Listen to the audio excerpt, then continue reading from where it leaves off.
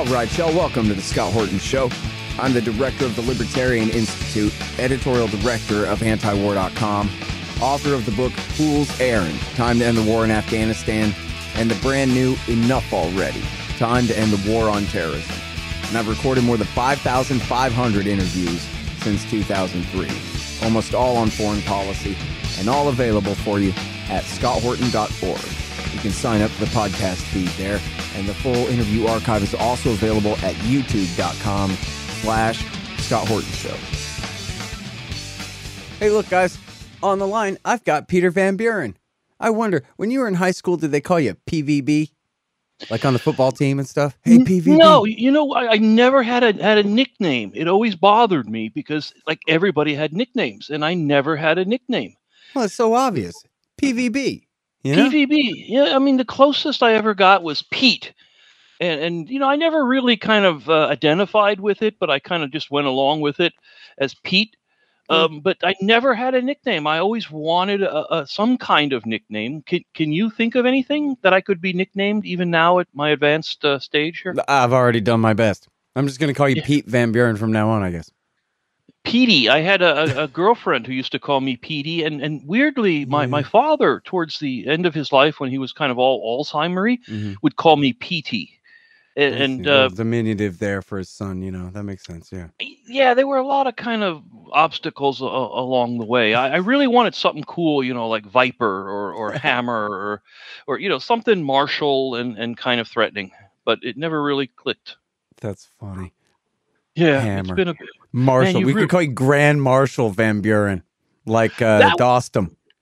Yeah, I kind of like that. I mean, you're like the therapist in movies, man. You just cut right through me there, and suddenly I'm splayed open in front of you without any of my defenses. It really was quite amazing.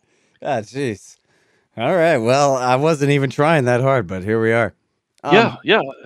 But I read your books, so that means I understand you. Also, I read a bunch of things you wrote, including this thing at TAC. That's for those familiar. That's the American Conservative, huh? Mick. Nick? Mick, like Mick Jagger. If I had a nickname like Mick, I think I would be comfortable. Mick Van Buren? Yeah. All right. But is that an Irish thing? Or that's no, different? No, you're Dutch, cool. Right? Yeah, family is Dutch long term. So yeah, but I so my no double meaning there. No, my articles all say Peter Van Buren, so I think we're going to be stuck with that for the purposes of this interview. Yeah. But let's look long term. Well, when I say to Ed, hey, get me X on the show, it's PVB, Yeah. Or, hey, man, do you have his phone number? Because I lost it, or whatever. Right. Yeah, PVB. And does Ed kind of call you a jerk when you do that, or you just kind of roll with it? He's very nice to me. I'm really not sure why. I didn't know if this was one of those late night TV relationships where, he plays the foil to your guy or something. Nah, he's probably if you have to compare it to TV or something like that, he would be. Well, you could say this about Eric Garris at antiwar.com too. The voice in the box on Charlie's Angels. Okay, all right. I was going to go with Greg Brady, but all right, voice in the box will work. Like on Knight Rider or a lot of those superhero movies, there's always like the hot chick in the wheelchair back at the base who runs the computers and stuff. Right. Yeah. That's Ed. Yeah. Like in Thunderbirds, it was that the guy Brain with the glasses. There you go. Intelligence on Team America. Yeah. There we go. Yeah. Anyway, listen, man, the reason I have you here is because, well, I like hearing you think about things, and you wrote this really thinkable article here. It looks like we forgot kind of a retrospective on the terror wars here. So why don't you remind people, you were in the State Department, you were, and I like the article before this too about the widows. That was really cool, man. Yeah. But anyway, remind us, first of all, your role in the terror wars and the book you wrote and stuff like that, and then cut back to what you're talking about here. You start with the media, the major media, and their retrospectives, the big papers and TV, and the way that they're looking back on 20 years of this. And then, and talk about other things from there kind of thing. I think in the broader scope of history, assuming that there's anything approximating the United States, another 100 years from now or 200 years from now, I think we're going to look back at September 11th as the seminal event of modern American history, anything since World War II. No matter what happens after this, I think we're going to realize that that was one of those really significant turning points in history, and maybe not for all the reasons that we like to think about.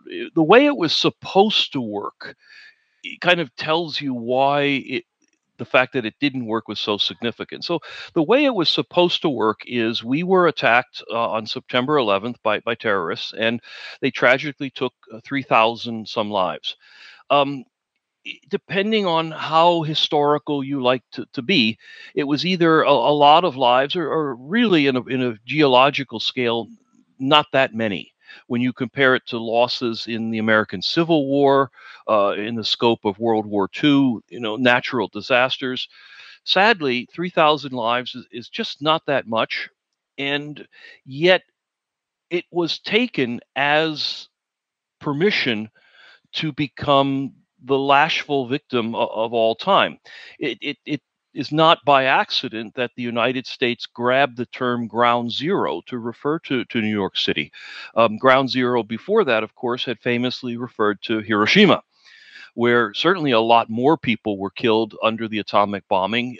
It certainly was in the minds of many something akin to a terrorist act. And I don't want to get into, yes, of course, this war was declared and that war was declared and they started it and all those other things. I mean, the idea of dropping a nuclear weapon on an undefended city that had no real military significance. Well, how do we know that? Because we hadn't bombed it throughout all of World War II. That's why it had no military significance, because we hadn't bombed it. We would have if it had had any military significance. Anyway, the idea of dropping a nuclear weapon on and killing thousands and thousands of innocent civilians, children, what have you, indiscriminately, cuts pretty close to an act of terrorism by any definition other than an American one. So the fact that that term was appropriated to describe New York City on 9/11, and the fact that those 3,000 tragic deaths were sort of used as currency for so long, for 2 decades worth of American revenge, really kind of tells you how easily we slipped into this role as victim and used that as much as we could. Now, it would have been different if it had worked out in some way. In other words, if anyone could at this point to some significant benefit of the last 20 years of American imperialism, colonialism, lashing out revenge wars, pick the word. I don't want history to get stuck on a word choice. Oh, he said black instead of African American. We no longer will listen to him. That's silly. Words are important, but to stop the whole parade over word choice. So, regardless, for 20 years, the United States made war all across the globe, basically wherever we wanted to, under whatever terms we wanted to. If we wanted to have a full on World War II style invasion of Iraq, then we did that. And if we wanted to send in special forces and blow things up from 40,000 feet all across Africa, then we did it that way there. But what mattered was it was done with complete impunity. It was done without any regard for the norms of how adult countries are supposed to behave in the late 20th and 21st centuries. This was classic 19th century imperialism. I live here in Hawaii now, which is just an extraordinarily beautiful place with a extraordinarily messed up history. But I was just reading about an event back in the early Hawaiian contact with the outside world. A bunch of Hawaiians stole a British lifeboat. Didn't steal it. They actually took it for a joyride and returned it. And the British, in retaliation, slaughtered 40 Hawaiians in cold blood. Not even the guys who were directly involved in taking the lifeboat. They just went ashore and killed 40 people. That's real 19th century stuff. It's like, we don't even care about proportionalism. We certainly don't see much value in quote, native lives. And that's basically what the United States reverted to in the late 20th century, 21st century, was this return back to a world where power came out of the barrel of a gun, and it was indiscriminate in its violence, and it was complete, and it was justified by something, either that white people are better than brown people, or that we were attacked on September 11th and therefore we can do anything we want. It's a terrible, terrible turning point in American history, much of which would have been forgiven if something would have worked out. In other words, if Iraq would have become a better place, if Afghanistan would have become a better place, or Libya, or Somalia, or Yemen, or all across Africa, or any place where we did this horrific violence, if any of those had come out of this, albeit at great cost, a better place, well, then all would have been forgiven, and off we go. If the United States had come out of these 20 years a better place, we would have forgiven ourselves. Now, I'm being somewhat sarcastic because the dead are still the dead, but the way that the United States tends to rewrite our ventures overseas, if we would go and say, well, look, yeah, it was a bumpy road, but gosh, Iraq is such a great place right now. Disney Baghdad is supposed to open next year, and all is good. If we could have said that, we would have found a way to justify everything that we did there, and forgotten about the stuff that was kind of a little bit too sticky. Mm-hmm. If we came out of these 20 years post 9/11 America as an introspective place, as a place a little bit humbled, a little bit less willing to use violence abroad and at home, again, we could have claimed some shred of moral victory, but none of that happened. We're a worse place than we were 20 years ago. We're a worse people than we were 20 years ago. There's not a single place that we touched during these 2 decades that we can suggest is even on the road, possibly, maybe, to becoming a better place. It's the anti-Midas touch. Everything we touch turned to shit, and we simply moved on to the next place. We grumble about refugees and refuse to talk about how many refugees we created through our own wars, and instead grumble that we're only taking in X number of Haitians. Never mind, of course, even looking a little further back in history to how Haiti got to a place where you want to be a refugee from. Through America, but that's old history. That's too much to even ask. We're talking about asking Americans to look back 20 years objectively, and failing on all that. So that was what I was trying to write about in this article, and be more specific, of course, along the way, because examples are good. But broadly, to just simply reject the victimization argument, to reject the idea that anything good came out of this, and certainly to reject the concept of never forgetting, because we have, in fact, forgotten everything of substance about September 11th and the aftermath, what I've just riffed through there. And all we remember is that some Americans got killed. No one wants to even look at the numbers and say, well, how many Americans got killed after 9/11 in these wars? God forbid, never mind even asking the questions about how many Iraqis, how many Afghans.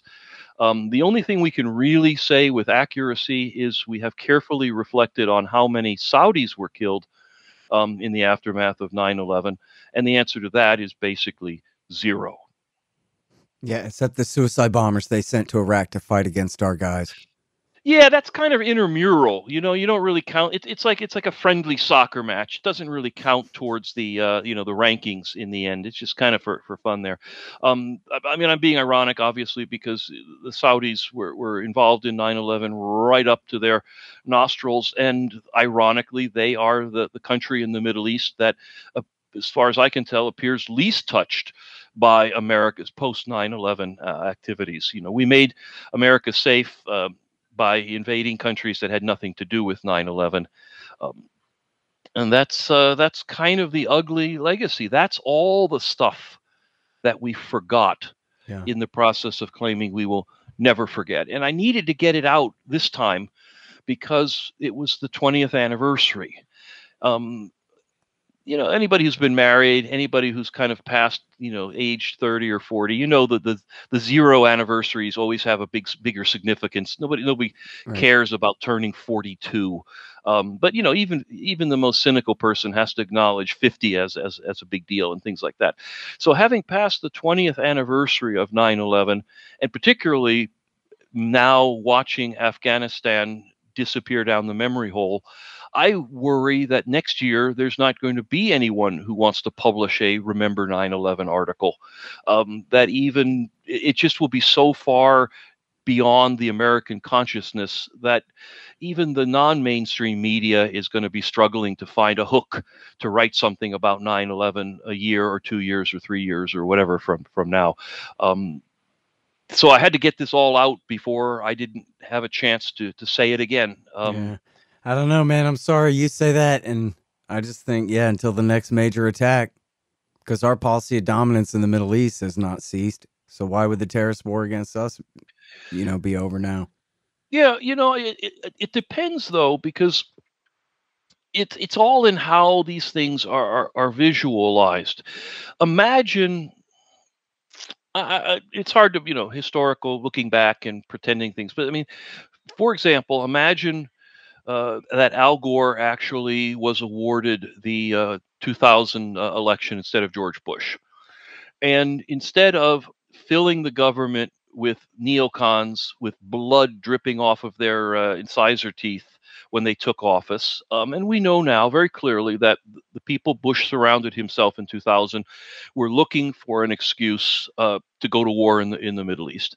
Imagine Al Gore won that election and filled the government with a bunch of wimpy policy wonks whose interest was in excise taxes, not in global conquest.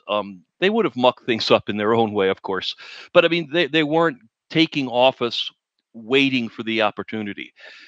Imagine President Gore launching an instant, violent, retaliatory, orgasmic strike against something, call it Afghanistan, and announcing that America had, struck back and sent a message and said all the right patriotic things. They could have sent special forces to noodle around and eventually take out Bin Laden, or someone they said was Bin Laden, and the whole thing could have been over-ish within a couple of months. Yep. Instead, and not implement the vast internal spying on American citizens, not implement the TSA, not create this endless regime that kept terrorism on everyone's mind for a good 20 years or so. It's not hard to see another major attack on the United States possibly handled differently by a different president with a different agenda, because that's what happened. You had the Bush administration with an agenda, and 9/11 was a gift to that agenda, and they rode it hard and put it away wet, as things go. You could just see, for example, how in the initial Obama, the guy who took off, the guy we voted for in 2008, his kind of like, wow, I got to do something with all this mess here. He changed very, very quickly, and we can go into that. But I mean, the idea would be something blows up in America, as long as it's not nuclear. I think a different leader can play it a different way. We don't have to repeat the same 20-year slog, though. With the wrong guy in the chair, we of course could easily repeat the same slog. Yeah. Well, I'll tell you what, I asked Harry Brown, who had run for president in the year 2000 as the Libertarian candidate, and who I really respected, who was, a Ron Paul level, genius of principle and of education and class and the rest.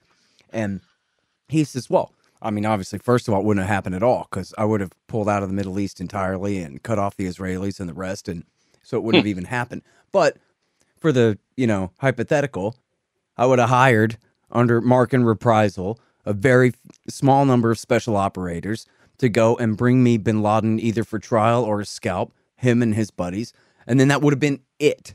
and I would have ended all American foreign policy in the Middle East altogether. And then, I'm paraphrasing, but very close. Yeah. And then I would have given the Statue of Liberty speech every day for another 7.5 years about how liberty's the only thing that matters. Liberty's the only thing we care about here in America, and the rest of the world, you're not doing liberty right, and so you ought to be more like us. But we wouldn't be blood-soaked hypocrites. We would actually mean what we say. And so then the lesson would be, don't knock our towers down because we will kill you. But other than that, we don't have a problem. You know, this is the USA, and that's supposed to mean something special, not we're number one and we can blow up whatever we feel like forever. Absolutely, and that's a variation, a smarter variation of what I just improvised here. But the idea, I mean, hell, even if it was Colin Powell, right? And that's what the American people thought they were voting for in 2000 when they voted for W. Bush was, well, Colin Powell's going to be up there, and he's a responsible guy. We can trust him. But he wasn't the one deciding. It was Cheney and the neocons driving the car, and he was marginalized. And of course, he helped. He lied us into war. I'm not saying he's innocent, but he had no if it had been him, we would have not gone to Iraq War II. Oh yeah, of course. And you know, you have plenty of examples where the administrations at various times downplayed acts of terrorism or used them in different ways. Not the least of which was, you know, the bombing of our embassies in Nairobi and in Dar es Salaam. That could have been the justification for sort of anything. You know, we could have invaded both of those countries, even though the countries themselves had little to do with the terror attacks, but we didn't do that, and we could have carpet bombed this or that. The thing is that the Bush people wanted badly to have an excuse. You know the famous line out of the neocon planning papers. You know, absent a Pearl Harbor scale event, it's hard to imagine us being able to run ramshot across the Middle East, and they got their Pearl Harbor sized event. It's just a matter of characterizing it the right way. Right. And that's what I wanted to write about before we forgot completely and before it just became, you know, page 37 news that there's another 9/11. Well, listen, you can always talk about this stuff. You can always talk about this stuff here, Peter, because I'm never going to get over it. You know, it's like Waco to me. It's always 2003. And so, for example, one of the things that you're bringing up here about, you know, who believed in what. We always talk about who won the Civil War and the war and all that. But here at the war at home, I was a cab driver at night at the time, which meant that I, you know, was essentially around working people who didn't read and didn't even really watch the news very much. And not one of them believed in this bullshit at all. None of them. Every professional Tuesday night drunk, every bartender, every cab driver, every waiter, you know, every guy that worked at the Quickie Mart, just who, you know, regular people, they didn't believe in this stuff. They weren't liberals. They weren't Democrats. They weren't hippies. They were just not Republicans. And they could see right through this. They didn't believe in it. They didn't feel the slightest pressure to believe in it. But you know who did? Every lawyer and every dentist and every business owner and every good church-going Christian and all the people who were part of the, you know, the segments of the community who are bought into this thing. And, you know, and I've told the story a million times about the guy who was a millionaire, you know, tall and handsome and stayed at the nicest bachelor pad apartments in South Austin where I was dropping him off. And he was a land developer, you know, of some kind, and a really smart guy. We had a great conversation. And he just knew that Saddam had something to do with September 11th, or else, quote, why would we be attacking him then? Yeah, right? That's a wonderful circular logic. Yeah. And so, and I'm just like, you know, of course I made the argument, go in there and look, you can't find Bush or Rice or Powell or Tenet explicitly saying that, only Cheney, and he's lying. But look at the rest. They don't actually quite say that because they wouldn't dare because it's bullshit, you know, etc. Anyway, but so cab driver kook knows the truth.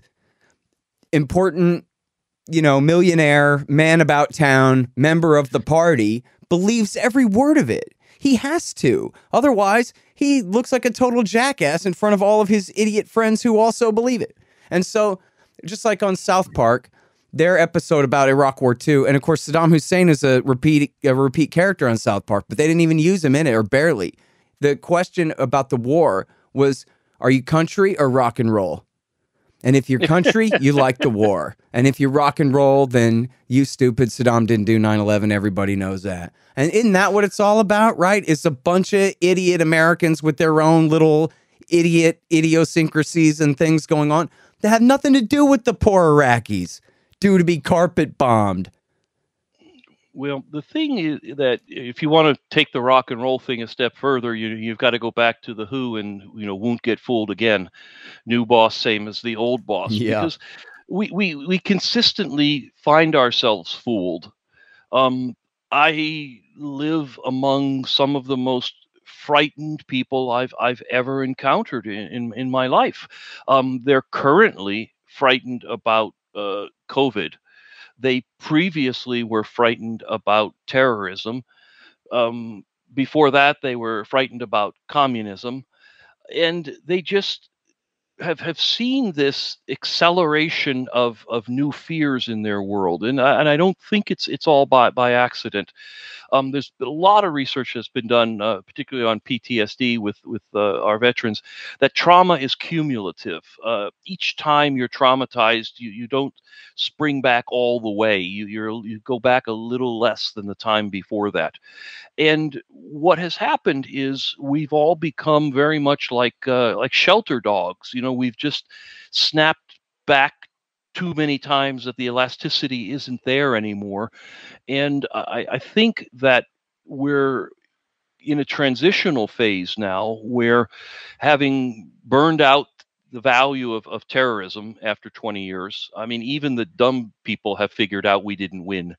And that things didn't get any better. COVID is almost like a transitional element, as the propaganda machine sort of gets everything lined up here so that we can have a Cold War with China. And it's so clear that one sort of replaces the other. There's a little overlap, and then suddenly we don't hear the word terrorism anymore. We just simply hear about COVID. And more on the edges of what I look at and read, and when I have conversations, I'm hearing more and more about the threat from China. Mm-hmm. And you go to the airport now, and all the TSA stuff from 9/11, you can't bring liquids and you got to take your shoes off. I mean, it's sort of like, residual limbs or something. It's still all there, but it doesn't even seem to matter. I flew recently, and they kind of just waved us through with our shoes on, and the whole thing felt perfunctory because of the emphasis on masks. And it's like, shoes, yeah, whatever. That was last week. We're worried about masks now, and it just felt like we were just barely going through the terrorism motions because we had to be hyper vigilant about masking before we could get on the planes. Yeah. Same thing happened during Trump, right? Trump ran on, why won't Hillary say radical Islam and all this, ignorant AM radio crap from the previous era, from the Obama era. And if he'd been running against Obama, he would have, definitely kept that up even worse, right? But then once he got in there, the whole narrative changed, where the national security state is concerned about Donald Trump's high treason with the Russians. And now all of the Zionist think tanks, and the rest of them too, completely forgot, almost, it seemed like, about this massive clash of civilizations with Islam that we were facing, that the terrorists were just the vanguard, the sharpest edge of, but that pitted us against 1.5 billion people in the world. As they were so often saying, 10% of Muslims are these fundamentalist radicals who we have to kill, which is, millions and millions of people, 10 million people. And for those of us of a certain age, we remember the same rhetoric with the Soviet Union during the Cold War. And when, quote, we beat the Soviet Union and ended the Cold War, there were books, the most well-known was The End of History, proclaiming that, this had marked the end of one geological era of human accomplishment, which was the triumph of democracy and the defeat of communism and dictatorships and all that other good stuff. And it was treated kind of the same way. It was a clash of civilizations, though we declared ourselves the winner on that one. it had a it had a reboot with Putin and Trump and everything, but it never really caught America's attention the way terrorism was much more successful. And like I said, COVID to me is a transitional, a way to keep the fear on boil, but it has no legs to it the way that something overseas. And China is just such a wonderful possible, enemy in a box kind of thing. The big problem is that we sort of like China. We like their food, we like their stuff. They make all our electronics. Plus they got H-bombs.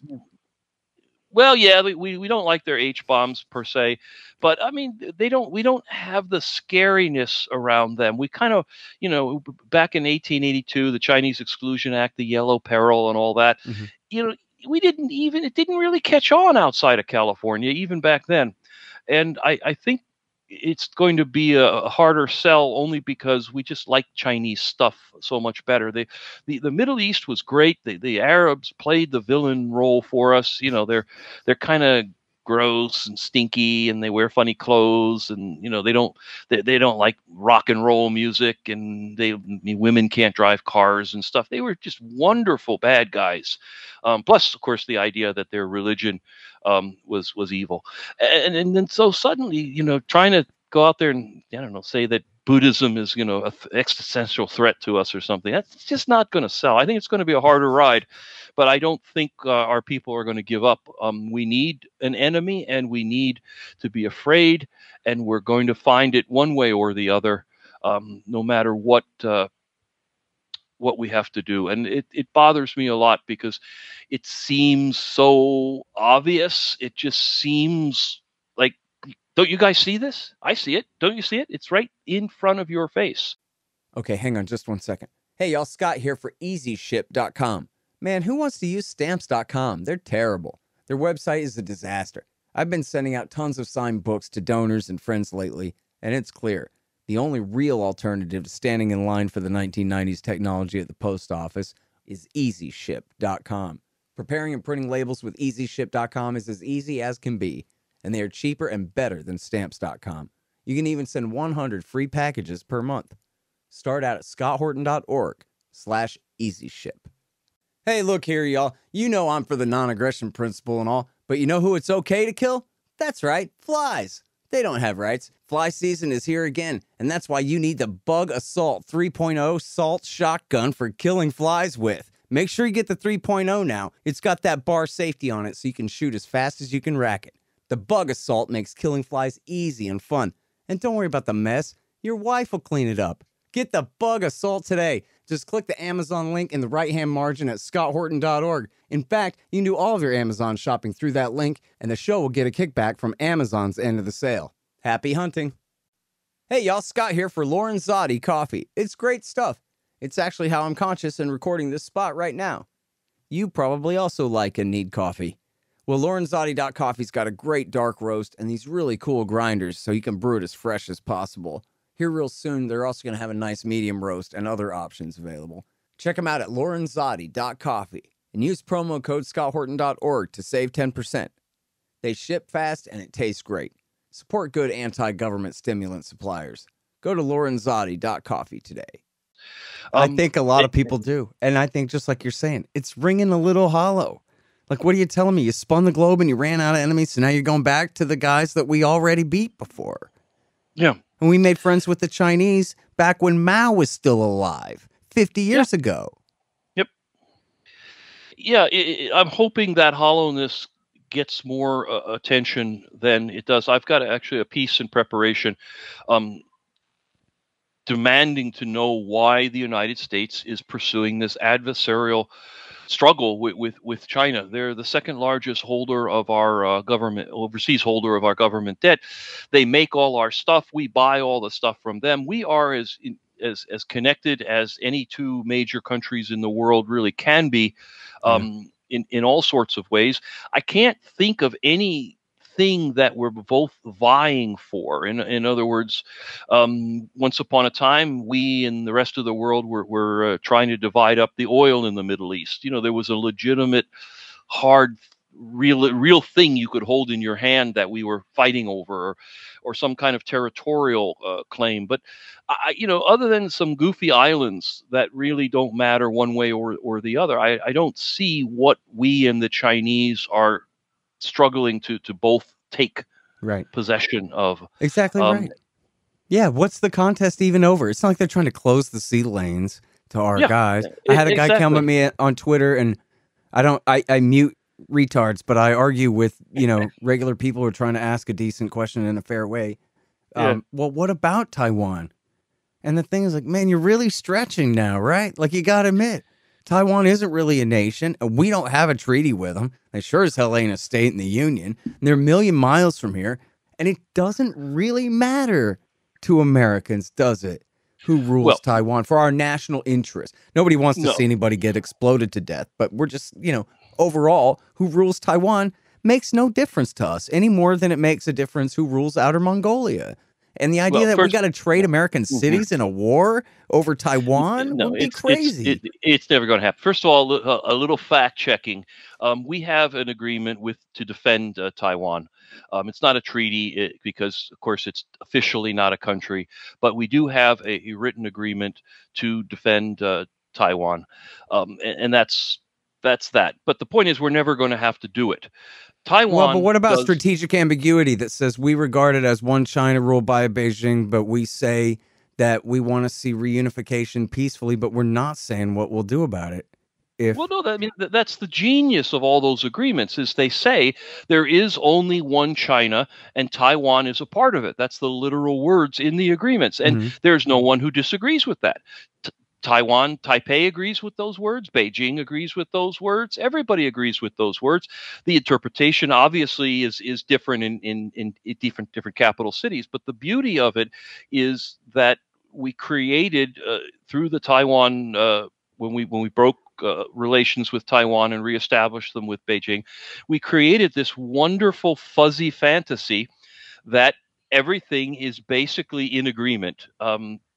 And it's good enough to allow what really needs to happen, which is commerce. Taiwan does more business with China than it does with the United States. Well, it's kept the peace for 50 years, right? Nick, this is the deal that Nixon struck. I guess I'm just confused a little bit about the difference between ambiguity and no, we do have essentially a treaty to defend them, it sounds like you're saying. Well, we do have a treaty to defend them, but it's not a treaty, it's an agreement, technical business, but it's an agreement that need never be invoked because there is absolutely no reason that a modern China and a modern Taiwan would have to go to war. It makes no sense whatsoever.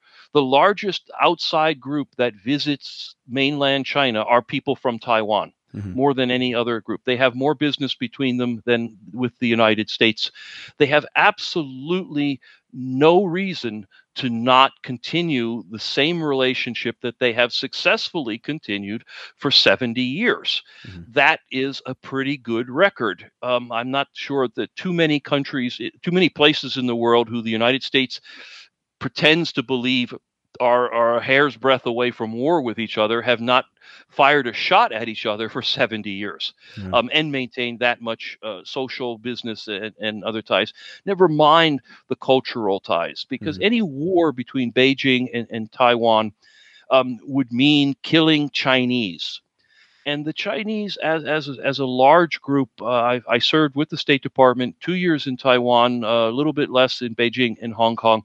I have a sense of these places. And the idea of being Chinese is an overriding connective tissue that we don't see as clearly, I think, in the United States as people in China do. There are relatives on both sides of the strait. They speak the same languages.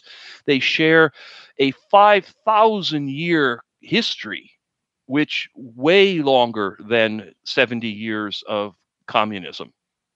They revere some of the same people, such as Dr. Sun Yat-sen, who is celebrated in both Beijing and Taipei as the father of modern China. They have way more in common in practical sense, and the Chinese have always proven themselves to be a practical people throughout their history. Go ahead and name the last country that China invaded ever. I mean, go back as far as you want. Korea, but it was really a defensive move. Okay. So there you go. So we can call it. We can say they invaded Korea, and that's stretching the term to deter invasion. Truman's aggression is why. Right? Well, and they when they crossed into North Korea, they were there with the North Koreans' invitation. They sent troops to Vietnam, but they sent them there in response to, wait for it, American aggression. You don't see historically an ongoing history of overseas conquest in China. You've got to go way, way back. Yeah, they've had small border skirmishes with India, but as a friend pointed out to me recently, in their most recent skirmishes up there in the Himalayas, the Chinese officers ordered the men to drop their rifles, and they went over there and had a big fist fight, which is fine with me. I'm totally cool with Chinese and Indian troops having fist fights. If that's punching each other out. Have a soccer game, have a big fist fight. That sounds great. Even by all means, I would still argue that even if they had kept the rifles, that these are not wars of conquest. They are arguments over where existing borders really are. Right. But in terms of actually invading a country for regime change, I think that's the popular term these days. You just can't find that. All right, Chinese, now I'm so glad that we're on this right now, and because we spent so much time talking about the Middle East over the last decade or so since I've known you, Peter, and you were in Iraq War too, of course, and you're great on all this stuff. But as you were just mentioning, in your career, you really spent a lot of time in East Asia, and of course, China is the hot topic among all the hawks right now, as you're saying. There's a lot of long-range bombers and massive Navy ship sales, on the line, and all the rest of this stuff. But I think the reality, as far as I can tell, and I know much less about China than I know about the Middle East, but it seems to me like all the hype about the rise of China is, really a lot of hype, that they have a lot of economic problems and a lot of problems in dissensions in their more further flung provinces, like in Hong Kong and Xinjiang. And they have essentially an extremely political, i.e., extremely distorted economy and pricing system with necessary corrections, i.e. hell to pay in all directions and all of these things. And so I've been, arguing that this whole Thucydides trap thing is overblown, because what's the trap? If we're not supposed to be an empire in the first place, then we shouldn't mind the rise of China, right? Who cares? But then secondly, who says they're really rising in a way that threatens even their neighbors, much less us? But then, I swear I'm going somewhere with this, but then I read this thing at Foreign Policy, and that thing at Foreign Policy says, no, Horton is right. China is not a rising power. It's a falling power, and that's why we have to fight them, or we're going to end up fighting them. Because you know how fallen powers act? They lash out at their enemies and this and that. So now you would think that the whole second half of the article, he's talking about the United States of America. But and he doesn't say, and this is also, on the American side of the equation, kind of something that we're going through too. None of that is in there, which is amazing. But he says, so it's not the rise of China, it's the decline of China that makes them so dangerous. And so what do you say to that? I wish I had the ability to be that creative in my thinking and that flexible in taking, a couple of cherry picking a couple of things and trying to make a case out of it. China is in some ways an economic competitor, but that doesn't make them an adversary. We can compete with them without having to fight them. I think the greatest danger is not in China lashing out, because again, we haven't seen that. Their history doesn't support that. They've had a very pragmatic history of picking themselves up after they found themselves on the floor. They were dominated by the Mongols, the Qing dynasty, for almost 2,000 years, and out of that was born the Chinese Revolution. They were dominated by the British, and they took their time, and they eventually had Hong Kong and Macau returned to them. Um, quick word on Hong Kong. You know, Hong Kong was a British colony stolen from Imperial China at gunpoint, and the British had approximately several hundred years to bring democracy to China, to bring democracy to Hong Kong, and never really kind of finalized all that. But suddenly, once it's returned to Big China, then obviously that's job number one, is to finish things off. You know, the British might have asked why they didn't let Hong Kong become its own sovereign nation the way they did Singapore. Instead, kept it as a colony all those years. That would be a fun chat to have. But you don't see that lashing out. You don't see that at all. What you see is the U.S. running the playbook, which will be to create an arms race in a new part of the world. The only thing the Biden administration has actually done vis-a-vis policy towards China kind of slipped between the cracks about 2 weeks ago, which is the United States is going to be selling nuclear submarines to Australia. Australia had been operating just regular diesel submarines, World War II vintage stuff, basically. They were planning to buy better diesel submarines from the French, and the United States swooped in and, wait for it, torpedoed the deal with France. And now we're going to be selling nuclear powered submarines to Australia. We also cut a deal with the British. The British have built two new super carriers, which were designed from the ground up to fly American F-35 airplanes. And where have the British decided to station those two aircraft carriers? In the Pacific. They're going to be sharing facilities with the U.S. and Japan and other. So we have suddenly started to militarize using the same kind of gang of allies that we use in other places. We're going to let the Australians go nuclear with their submarines. We're going to let the British become a Pacific power again, which they haven't been since the 19th century practically. And then we're going to claim China is the aggressor. The Japanese have been very not quietly creating a very aggressive blue water navy that now includes aircraft carriers that were designed to be interoperable with the United States. The Japanese have been developing, it's still in early days, but have been developing an amphibious landing capability. And they've been buying every new airplane the United States is willing to sell them. And suddenly, it's just like the jokes about surrounding Iran being a country surrounded by American bases. That's exactly what we are doing in the Pacific. Once again, we are ramping up and putting China in a corner once again, and then we will be shocked and angered when they respond by growing their own military. Yeah. The Chinese. Peter, Yeah. Yep. Okay, but so what's the steelman argument here? I mean, we are talking about essentially a strongman, one-party dictatorship, not exactly Maoist, but they're real jerks, and they do have a giant army. And so what's the real worst-case scenario here? I don't know. Not the fake one.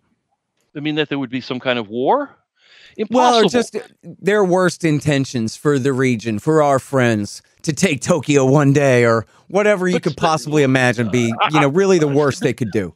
The thing is, without slipping into science fiction, I cannot imagine those things because, number one, China has nuclear weapons, and if they ever were to use those weapons, they would face a much larger devastation by American and NATO nuclear weapons. The nuclear thing, sadly, works. It kept the Cold War peace. You can't start a war with somebody who has nuclear weapons. It's just pretty much that simple. Yeah. You can ask Kim Jong-un why he still sits in power in Pyongyang. And the reason is because he has nuclear weapons. Right. He watched very carefully what was happening when Saddam gave up his nuclear program. Oops, the United States invaded. What happened when Gaddafi gave up his nuclear program? Oops, the United States invaded. It's not hard for him to why hasn't the United States attacked Iran? Because we know they're a nuclear threshold state. Same as Japan. Right? Same Japan as could become a nuclear weapons state in a few weeks if they wanted to, right? yeah, but the United States doesn't have the Japan on the invasion list. We already pretty much No, but I you just mean they have a latent deterrent against China themselves, even without us, is all I'm yeah, saying. but the real idea is that the United States can't go to war with China because China has nuclear weapons. End of story. And China can't go to war with someone else because of the risk of escalation. It's just that simple. This is why those little goofy islands that everyone's fighting over in East Asia are never going to become mini Falklands. You remember when the British and the Argentines went to war in the 1980s over the Falklands because of the nuclear weapons that hover in the background. And it isn't going to go. So I can't come up with a realistic scenario where China feels the need to invade Tokyo or to conquer Taiwan or anything. Yeah. It makes no sense. So, Financially, it makes no sense. Militarily, it makes no sense. You'd have to ask what's in it for them. I mean, to fly a different flag over the legislature in Taipei. I mean, right. no, the juice isn't going to pay for the squeeze. Okay, but so back to the thing, then we have a real problem if we're completely out of enemies. And Yes. you know, it's funny. Something in the back of my mind tells me that you and I have had this exact same conversation before, only maybe this was your line, was about that scene in The Matrix where the agent explains that we created a perfect world for you and you hated it. Yeah. And so we decided, oh, we have to give you a bunch of enemies to struggle against because Yeah. otherwise you just won't be happy. And I'm not sure if he's talking about humans or really just Americans. You know, I was talking to my friend Mike in Tokyo Rogers, where he's just like, you know, we like being happy. You know, I don't know what y'all's problem is, but like most of the time we're content to just go about our day and make sure we got our stuff taken care of and not always have to have an enemy. But it seems, you know, this is Bill Kristol's national greatness. And maybe he's right that Americans have to have a big project to do together. Otherwise, what makes us Americans? It ain't liberty and justice. So it's got to be something, you know? Well, you can look back to roughly a very brief moment when the United States sort of had no enemies during the first Bush administration. The Soviet Union had fallen apart. It looked like Eastern Europe was democratizing. Um, we hadn't decided that China was an existential threat yet. Whatever, we just were kind of stumbling around, and the president, the first George Bush president, was talking about creating a new world order and 1,000 points of light as American volunteerism came forward, and he very quickly kind of took a punk who was our punk, and talking about Noriega in Panama, and made him an enemy because we needed to start scrapping again with somebody. And so this guy Noriega, who was a CIA on the CIA payroll forever and ever and ever, and was a punk dictator who did whatever we like. We had to invade Panama, and then we quickly found an excuse to get into the middle of a little fight between Saddam Hussein and Kuwait, ostensibly to protect the Saudis, and we found a new cause belli, which was to protect the oil in the Middle East. And so we came up with a new problem that we were going to solve by having wars. And there we go. Off we went. And then we never looked back. There's never been a moment really since then when we've been at peace. And it always concerns me because we don't seem to be able to function without having that war of some kind. I'm hoping they'll be satisfied with something a lot smaller this round than what happened in the Middle East over the last 20 years. But it concerns me greatly that we just don't like to sit still. Yeah. Hey, you all. It's the digital age, and dating is no exception. Well, Drom is a new values-based dating app. Pick deal breakers and deal makers to find like-minded people that care about the same core values as you. Drom can help you find your perfect match locally or anywhere in the world, and it's video only for more authenticity. Drom is free, and available for Apple and Android phones and tablets. To install the app in your browser, go to drom.date/Scott. Click the Apple or Android button and use the invite code Scott to sign up. Now get on out there. Some of y'all have a problem. You've got chickens, but you don't want to stand around throwing food at them all day because of all the important stuff you have to do. Well, the solution to that is to get the free-range feeder from freerangefeeder.com. The all-stainless steel free-range feeder has been developed to satisfy the needs of the poultry, chicken hobbyist, and the homesteader. The convertible design allows for 4 different mounting methods. Go to freerangefeeder.com/Scott or use promo code Scott to get 10% off and get the free ebook. Subscribe to their newsletter to immediately receive your free copy of Getting Started with Backyard Chickens. That's freerangefeeder.com/Scott. You know, one thing that's really important in all this that, you know, it's sometimes emphasized, I guess, but should always be emphasized, is George W. Bush's responsibility. And Obama and Trump's too, for that matter. But yeah, this was the guy, and, you know, and I like blaming Dick Cheney and Paul Wolfowitz too. But this sniveling little narrow-minded, short-sighted, frog-torturing little shit, you know, he was the one. Oh, look at me, I'm all tough. You know, I never could find the clip, but I remember there was a clip of him with his black overcoat on and his cowboy hat, and it's snowing, and he's like out in the rose garden, and he's sticking his shoulders all forward like he's a tough guy with a big chest, even though he's not. And he's going, oh, I'm going to get you, and I'm a big tough guy. Just playing this role. Yep. And just, you know, the level of sanctimony that he, you know, not just perpetrated on us, but insisted that, you know, all of his followers also, you know, take on to browbeat everyone for so long. I mean, it really wasn't. And it's funny that people don't remember it this way, but I do. It wasn't until New Orleans drowned in Katrina in the summer of 2005, late summer of 2005, that finally you were allowed to say, oh, geez, maybe these aren't the most competent administrators in world history. Maybe we don't just have to defer to them in the name of fear, as the media had it nonstop since the towers had fallen. Now, finally, Anderson Cooper's crying on TV.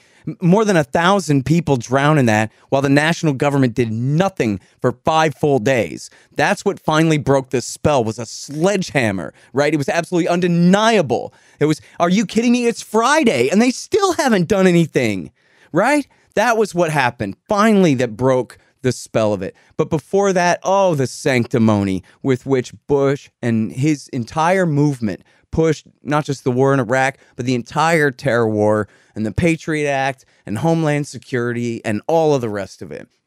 And essentially, you know, co-opting patriotism, pretending like they owned it, you know? It's disgusting. Well, luckily, you know, the American people have risen up, and, you know, we're not going to ever throw a guy whose last name is Bush in jail, but at least he's been canceled, sidelined, pushed off stage. We no longer hear about him or anything like that. No, actually, he's great now because he ain't Trump.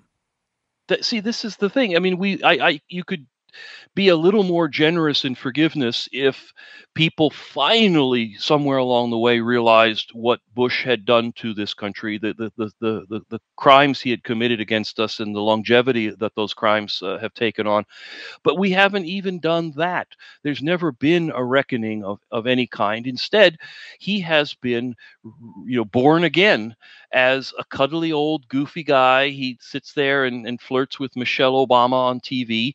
And the fact that, as you said, he's not Trump has given him a second political life and has allowed us all to simply pay no attention to the things he did as president for 8 years. Liz Cheney is now held in high regard by many Democrats as, you know, the person who's going to save the republic.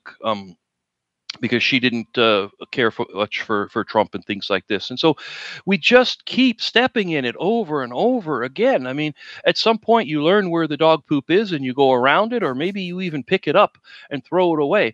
But all we seem to do is put our foot in it time and time and time again. And it simply begs the problem to reappear in the near future. We're going to have an election that is looking more and more like it's going to be either Kamala Harris or some unknown person who gets launched into the media, Beto or something, versus Trump again. And if anyone can see good coming out of that for America, I really would encourage them to send us a note and explain that, because we are going to be just shooting ourselves again and again and again. George Bush should be in hell by now. Dick Cheney, I don't think, is even human enough. But we've never had a national reckoning about torture. We've never had a national reckoning about the lies that brought us into the Iraq war about WMDs. We've never had any discussion at all, even with the collapse at the end, of what the hell the United States was doing for 20 years in Afghanistan, why we invaded in the first place. If it was to get bin Laden, why was he in Pakistan, and why did we continue anything after he was, his head was mounted on the wall?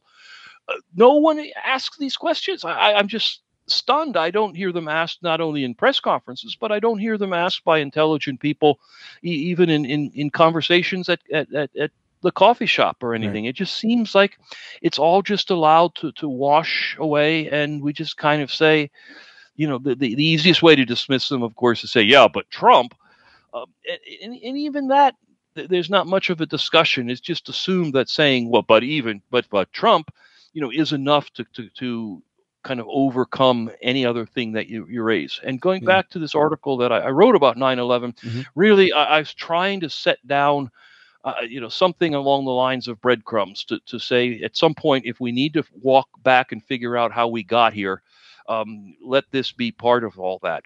Right.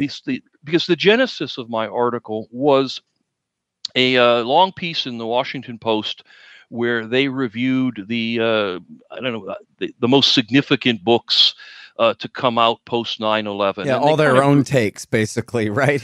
Yeah. And they kind of grouped them by era. Here's the books that, said that scary Muslim terrorists are everywhere. And here's the books that justified the invasion of Iraq. And here's the books explaining why David Petraeus is the second coming. And here's the books explaining, and they were all these garbage books that were just wrong.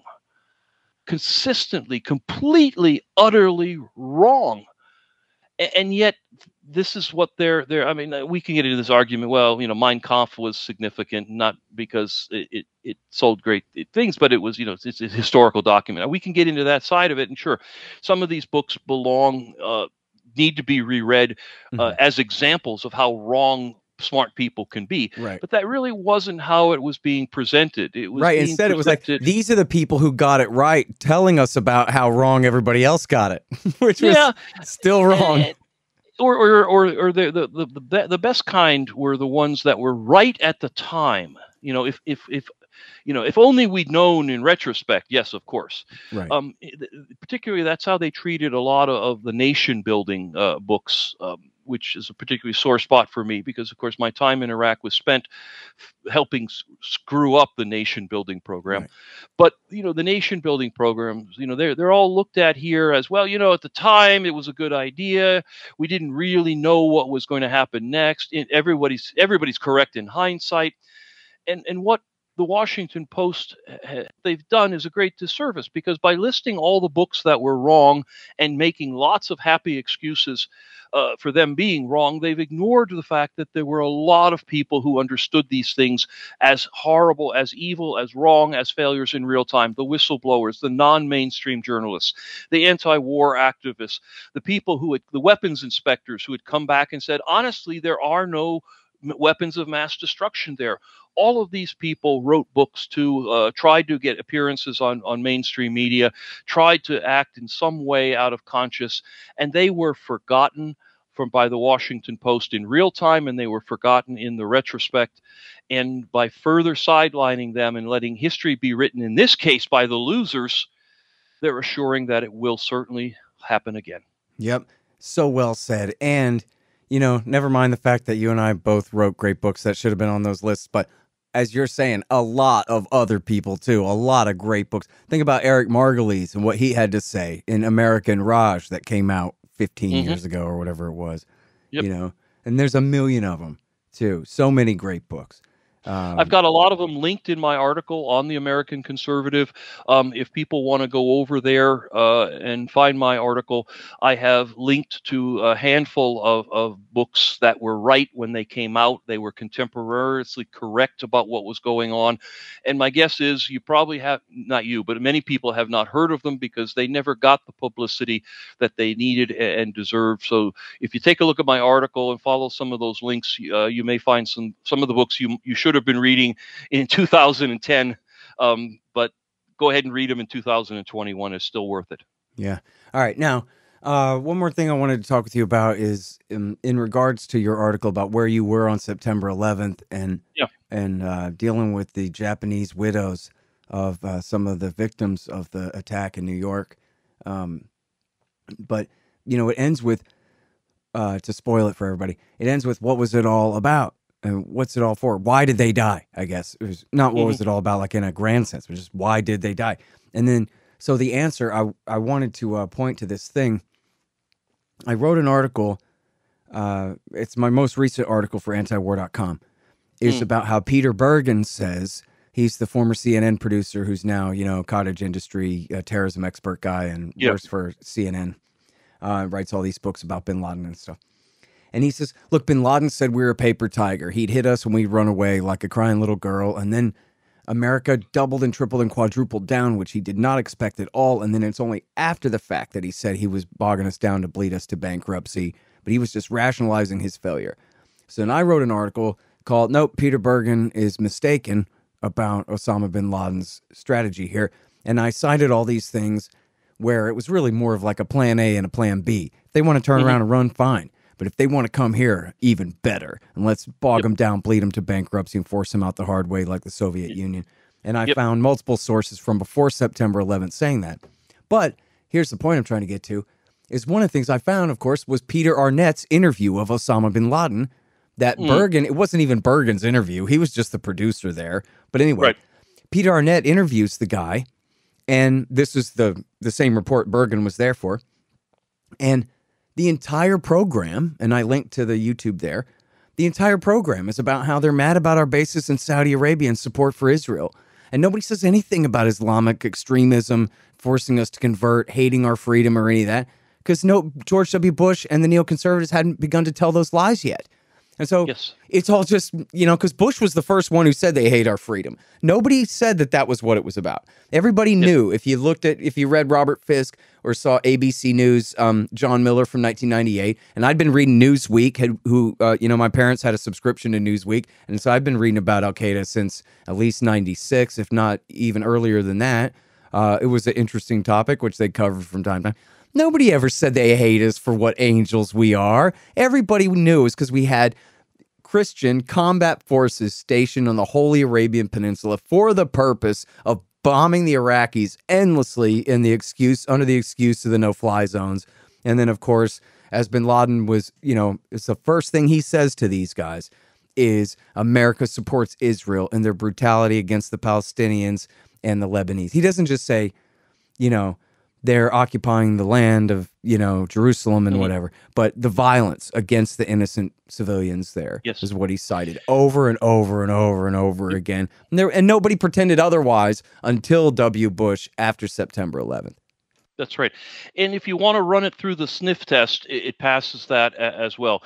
For bin Laden to do what he did, and for the other, all the different groups, ISIS, whatever they're, all of them, you have to remember who they are talking to. They're talking to their own people who they're trying to convince to support them, perhaps even at the cost of their own lives.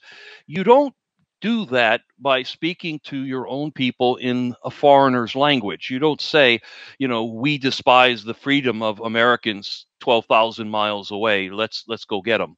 Not at all. You have to talk about the things that will resonate with your own people, and what will resonate with them are the fact that the United States has troops in Saudi Arabia, that the United States is using a Muslim country to attack other Muslims, that the United States has essentially declared war on Arabs and Muslims, and you can look out your window and basically see it. You can call your cousin in Baghdad and hear it. That will resonate with the people he's trying to reach, not some BS about American freedoms and girls wear mini skirts over there and all that other silliness. That was created by our leader trying to find a language that would resonate with our people. The fact that George Bush and others actually kind of turned around. One of the things Bin Laden was preaching was not only did the United States occupy, the infidels occupy Muslim lands, they did it with women. Some of our soldiers were female, and Bush and his people actually twisted that around by saying, we Americans believe that we should be able to do whatever we want around the world, and if that means women soldiers, then those guys are just going to have to suck on it. And it was just a twisting of the same actual thing. There are women soldiers in Saudi Arabia, but it was played by both sides in completely different directions because they were addressing different audiences. They don't hate our freedoms. They hate the fact that the only Americans they encounter have camouflage and a rifle. Pretty obvious. And come on, put your shoe on the other foot for just a second. What if the governor of Texas invited these guys to build a military base in San Antonio that then they were going to use to bomb Mexico for 10 years? We'd kill them, man, and we wouldn't give a damn what the governor said. In fact, we might kill him, It's easy to use that logic and people just ignore it. What if there was a Chinese base in Hawaii? What if somewhere back in history the Chinese, had gotten a little toehold on an island, and that Chinese military base still existed on American soil today? I could look out my window and see it. I mean, we would go nuts. But when we do that in other countries, either something kind of historical like Guantanamo in Cuba, or something new where we, quote, get permission to build a base in a foreign country, the idea of foreign troops living in your country and using your soil as a base to do violence at other places. I mean, this is just something that Americans take for granted, that it's okay when we do it and terrible when other people do it. Mm-hmm. The Chinese have one overseas base in somewhere in, I think in Djibouti or something, where they refuel ships and things like that. Right. But the fact that we establish strings of bases around the world, encircle our enemies, somehow is part of the good news of all this. And I just roll my eyes when I encounter Americans who can't think through that, even in the abstract. Right. There's a brand new report about that, by the way, and I was supposed to, it's David Vine and a couple other people, and I was supposed to interview one of them today, but it fell through, about there's still 700 and something bases around the world. Yeah, and that's just kind of taken for granted that's a good thing. And there you go. We just kind of we just assume it's a good thing and move on from there. They should be glad to have us. We're protecting them. Yeah. It's so hard to break through the thought patterns of Americans. And I used to blame us collectively for just being dumb, but I realize now that when you and I say things like what we're trying to do, if we try to switch over to persuasion mode with people who don't agree with us, we're not just trying to get past somebody's ignorance. We are fighting this massive propaganda machine that has metastasized well out of government into taking over the commercial media now, that is saying the opposite, much louder with better looking people, and as entertainment. I mean, everybody remembers the show 24 that came out in the wake of the 9/11 attacks, right? Yep. That basically was a very slickly produced justification for torture. And how can somebody like Code Pink stand up in front of a crowd and try to explain why torture is wrong when you've got every tool in the Hollywood toolbox being employed to make this great drama, which is very exciting, explaining why torture is a good thing? You just can't compete. Yeah. That's certainly how it was at the time. I had a bumper sticker. That was my fighting back. It said, "Torture Kiefer." which Kiefer was never happened. So it was, was the actor who played the main torturer Yeah. in the thing. For those of you who were not yet born, this is something that increasingly is also an issue. Is that our wonderful American habit of moving on from things, just we're running out of people who remember what happened, and when they reach back to read about what happened, they end up with the books that are on the Washington Post's best books of 9/11 list, and the people who have firsthand knowledge are starting to age through. I mean, there's another 20 years on everybody since the events of September 11th. I think I've mentioned this before on your show, but I went to do a bit of public speaking at a large university, and I made a couple of references to Vietnam. And at the break, the professor sort of was laughing, and he's saying, if you're going to try to make Vietnam references to this age group, you're really going to need to explain them. Don't just say, and of course, this was reminiscent of the Cords program, or this was like the evacuation of Saigon. He says it's not going to stick. You're going to have to explain it because they don't know that history. Right. Yeah, I mean, there's so many people who say to me, I hear all the time, it's kind of how they introduce themselves to me. Well, geez, I was in 3rd grade when it happened. I was in 5th grade. I was a toddler, this kind of thing. So it reminds me all the time that I'm old and I've been doing this same thing a very long time. And my audience is getting younger and younger relative to me. And a lot of them don't know very much of this stuff at all.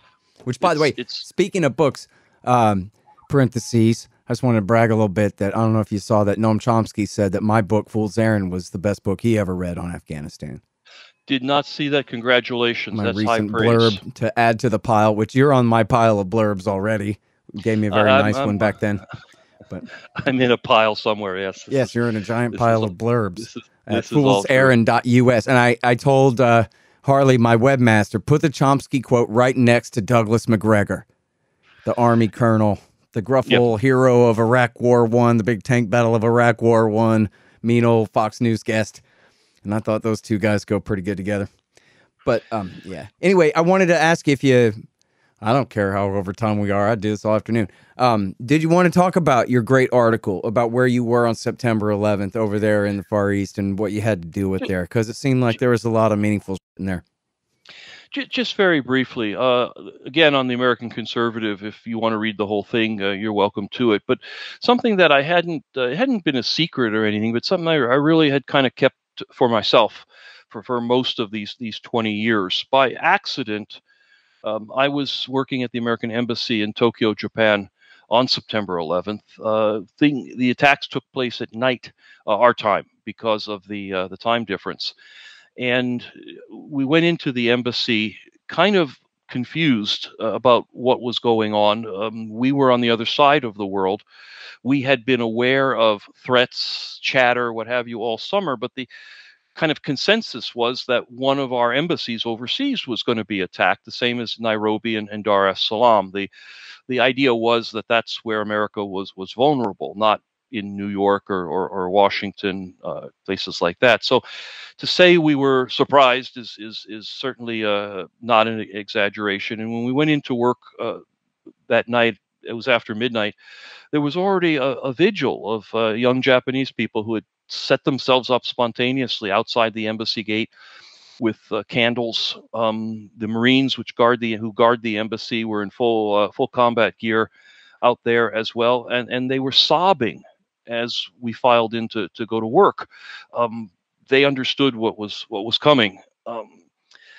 And after a while, it sort of normalized because the threats didn't happen to us. And Japan, it turned out, was pretty far away from a lot of the events. And we were certainly immune from the craziness that was unfolding in the United States, where people were calling the police to report, an Indian gentleman waiting for a bus or something, and things like that.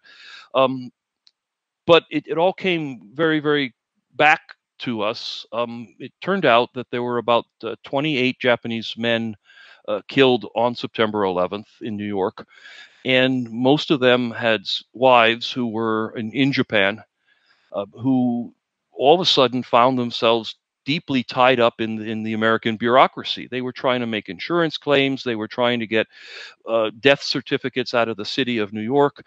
And all of this was proving nearly impossible to do from Japan. Um, so the job was kind of dumped from one office to the job of helping them was dumped from one office to the other until it finally ended up in my office. And this was largely supposed to be, and largely was an exercise in paperwork and translation. Um, how do you get a death certificate in New York if you don't live in New York? You know, how do you file these things? What forms do you need? A lot of it was just real simple bureaucratic stuff. But we couldn't escape the idea of who we were talking to. These were women who had, most of them were fairly young. Their husbands were generally in their 30s and 40s. They had usually had one or two small kids. And these were the people who truly were the living victims of all that had happened. Whether you blame the terrorists for hating our freedoms or the Americans for setting up a ring of bases across the Middle East, it all sort of ends up somewhere. And it ended up with these young women who truly couldn't understand what had happened to them and the world that they knew. That most of them, almost all of them, were not political people.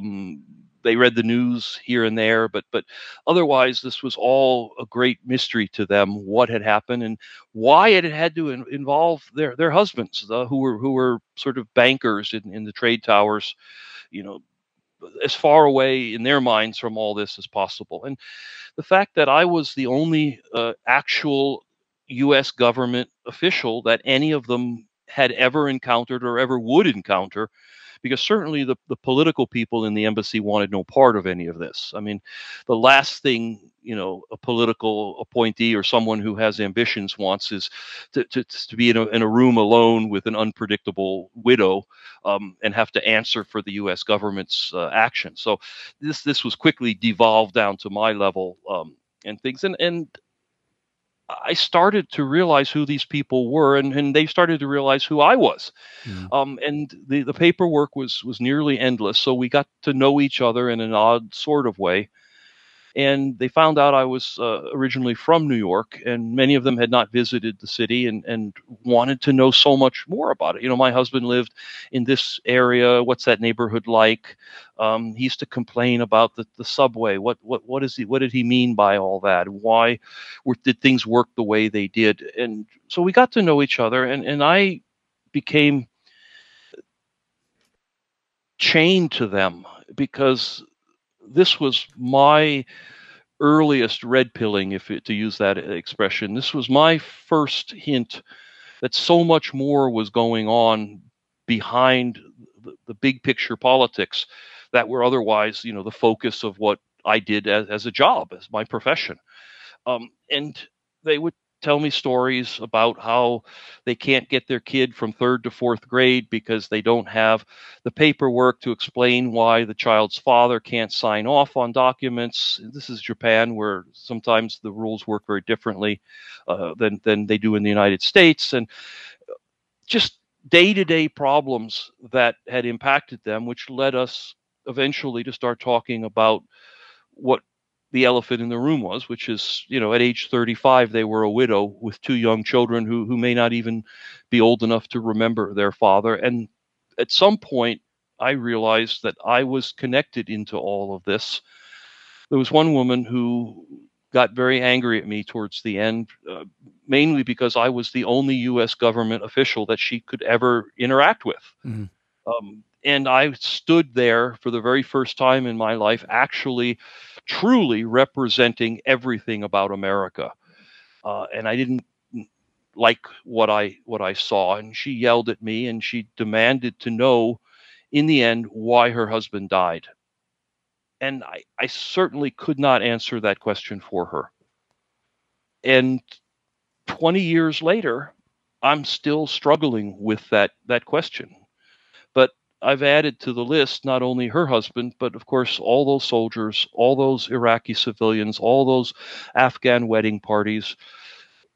Why did they all have to die? there's usually an explanation. Oh, he died because he was driving drunk, or he died because he's old and cancer took him and that's God's will, or He what died have you. because the Israelis insisted on the dual containment policy in the Middle East. And you're left with answers like this. He died because of America's Israeli policy. He died because the World Trade Center became a symbol of America's economic imperialism. He died because we fought a war with Saddam Hussein over somebody else's oil. He died because of the policies of the government that I stood there representing. And your husband is dead, and you're a widow, and your kids will never see their father because of me. Yeah, And only sort of, but yeah. But no, I mean, you either take the responsibility. I mean, yeah. Hey, at the time, you you were part of we. You were part of them. I was we. You know, yeah. You worked for them. Yeah, Yeah, you're their guy. we. And the idea that I had any power to stop George Bush from invading Iraq, I mean, of course not. No. I couldn't order office supplies without But he my couldn't have boss's done it without signature. you either, right? But they couldn't have done it without lots of me's. And in the end of it all, that's what I learned on September 11th. And it took me a long time to actually get it all organized and write my whistleblowing book and get my ass out of government and speak like I do now. But it all really started with those widows and their pain. Yeah. Man, that's a hell of a story. I'm really glad that you wrote that, and I'm sorry that I had missed that the first time, but it's also at TAC. It's called The Widowed and the Fatherless, and then the latest one is called It Looks Like We Forgot. Peter Van Buren, and those are both at theamericanconservative.com. Thank you, sir. Appreciate it. My pleasure. Thanks, Scott. The Scott Horton Show, Anti-War Radio, can be heard on KPFK 90.7 FM in LA. APSradio.com, antiwar.com, scotthorton.org, and libertarianinstitute.org.